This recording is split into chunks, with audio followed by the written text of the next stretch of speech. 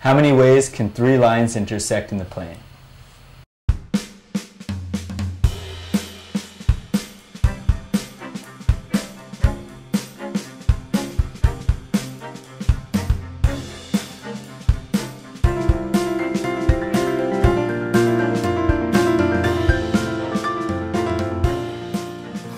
Hi, I'm Scott Baldridge, and this is Geometry and Topology Today. I'm here at LSU, the beautiful campus of LSU, with Moshe Cohen, a mathematician, who's going to talk to us today about lines and planes in space.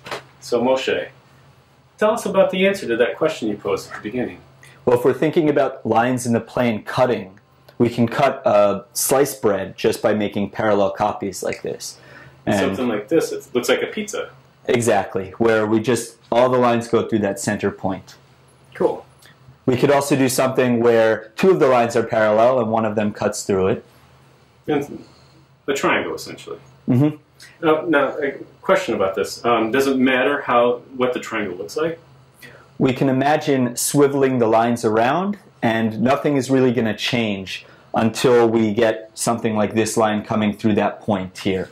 So any triangle really is equivalent. So you're going to say that any three lines in space, as long as they kind of form something that looks like a triangle, is going to be called equivalent or the same. Exactly.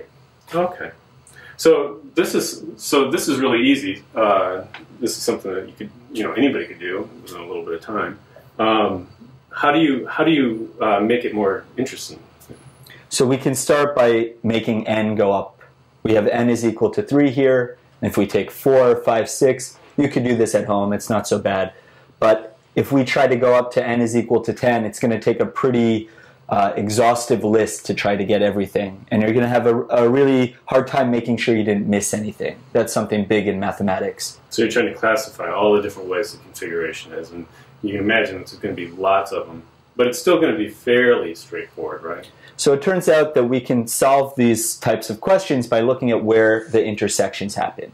This is characterized by one triple point. This is characterized by 3 double points. Exactly. Double points, the two, yes. So then where do you go from there? So that, I believe, is something that people could do given enough time. And we can go up in dimension. For example, instead of taking a line, which is a one-dimensional thing, in the plane, which is 2 dimensions, we can take planes, 2-dimensional things, in 3 space. So 3 space would be like this room.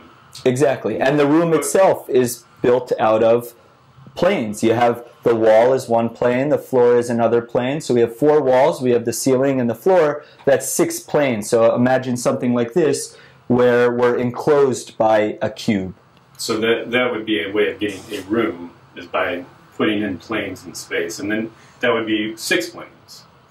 And then you could ask the same question if I put 10 planes in, or 15 planes into space here, and asked, what are all the different types of room configurations? Or different ways of those ways? How many rooms you would get and things like this. And how many lines intersect? So it's a little more complicated because these 2 planes are going to intersect at an edge, at this line, sort of where the wall hits the floor. But in the corner of the room, you have 2 walls and a ceiling giving you a point. So there's an interesting dimension question there, that sometimes they might intersect at a dimension 1 thing, and sometimes they might intersect at dimension 0. So that's all very interesting. Still, I think most people could, with enough time and energy, sit there and at least do like a few examples. Where does it really take you? How would you generalize this situation to something that is what a mathematician does? So it turns out that case is studied not necessarily for planes in 3 space, but for something called hyperplanes in hyperspace, some very, very high dimensional things. But that can also be solved in terms of these intersection types. So we're going to change it by, instead of putting planes in 3 space, we're going to try to do planes in 4 space. Oh, wait. So explain to everybody what you mean by 4 space. So it's like, so I get that 3-dimensional space is this room. You've got this direction, that direction, and an up direction. It's 3 different directions you can go. So what's an example of space. So the fourth dimension maybe could be time. And you could imagine that we're going to take some 3D picture of 3 space and then kind of sew them all together, sort of like a movie. Like a movie. So it would be like different pieces of someone moving, but all glued together in an extra dimension. And I could watch you, or the viewer is watching us, walking through 3 space, and our arms are moving in 3 space. But at each time we're in a frozen still. Exactly. Frozen picture of us in 3 space. Exactly. So, okay, so now tell us about, so that's what you study, is these planes in 4 space.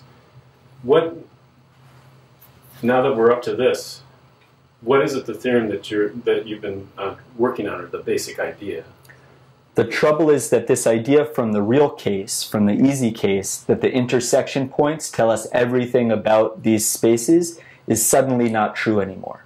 And there's this big counterexample that happens at 13 planes in 4 space. So now you have to imagine 13 different planes in four-dimensional space has some sort of configuration like this. And what's the counterexample? Or describe what?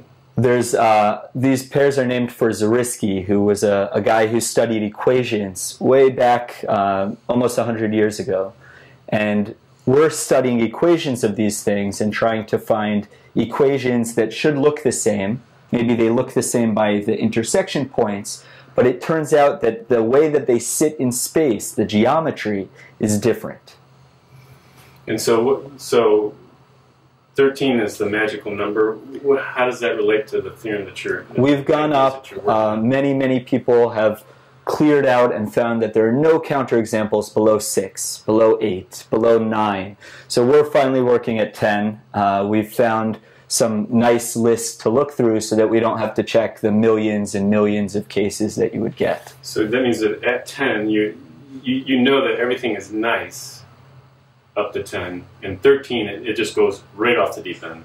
So we're hoping to figure out really, 13 we know is the first place we have a problem, but maybe the problem starts somewhere earlier. Maybe at 11 or 12. Maybe even at 10 in one of these 1 or 2 exceptional cases that we still haven't checked. Oh, very good. So, one last thing. What would a high school student need to study in high school? Say they're a 10th grade geometry class. What types of things would they have to study to be able to do something like this someday? So I love the geometry here. We have triangles, and we can sort of move the lines around and figure out how many rooms we get and things like that. But I'm doing a lot of algebra. It's really hard to keep track of lots and lots of these lines. So I need like the equation of these lines and to find out the point of intersection, which is something you do in an algebra class. But if you can't do that with 1 point and 2 lines, you're not going to be able to do it with 10 lines and 32 points or something like that. Anything else? This geometry gives you a good spatial intuition for how to generalize and for how to really say, oh, I think these cases are all going to be the same. For example, 10 parallel lines should look kind of like 3 parallel lines. Got it. Got it. Well, thanks a lot. Appreciate you coming over today. It's great to be here, Scott. Thank you.